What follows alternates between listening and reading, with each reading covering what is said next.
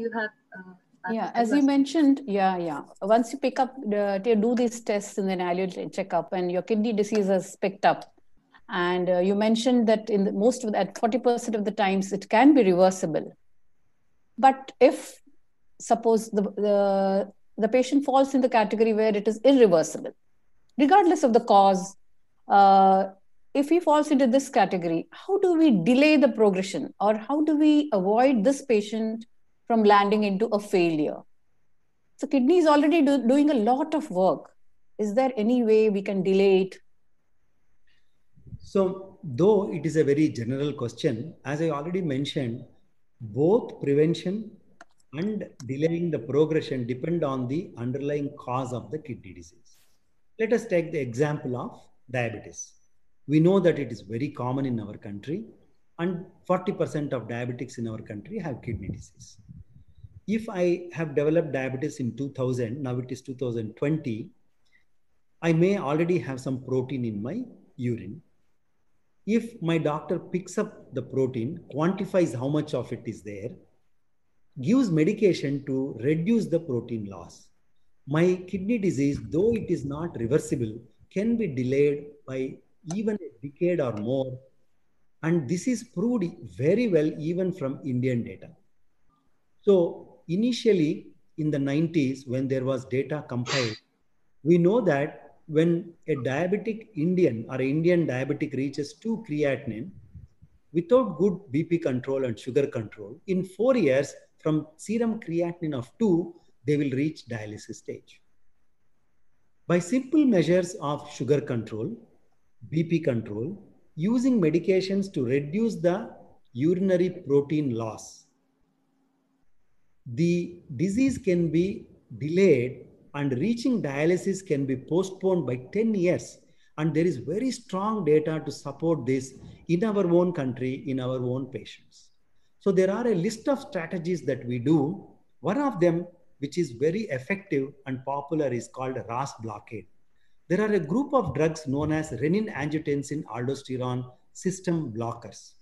When you do this RAS blockade, your protein loss comes down, your blood pressures come down, and your kidney disease progression is delayed significantly. So starting this group of drugs very early, along with reduction in blood sugars and blood pressures, helps in preventing the kidney disease.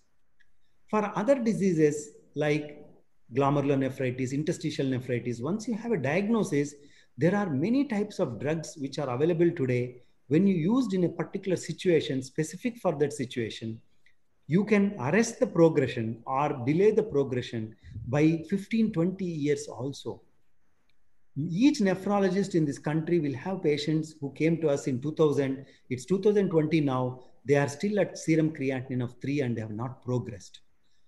Majority of the credit goes to the patient because they are listening to the list of the 10 do's and don'ts that we give. And I should mention here, salt intake in our country, which is a huge amount. I think one of the highest salt intake is seen in our Indian subcontinent. And we find that those who cut down their salt intake, they delay the progression of kidney disease by several years. I have any number of patients who are salt 2 grams per day, and they have not progressed from their kidney disease at all, even in the last 10 years. Irrespective of the underlying reason, underlying cause of kidney disease, salt intake, BP control, protein loss reduction in the urine, all of them have very effectively postponed the progression of kidney disease. Equally true is patients who are smoking.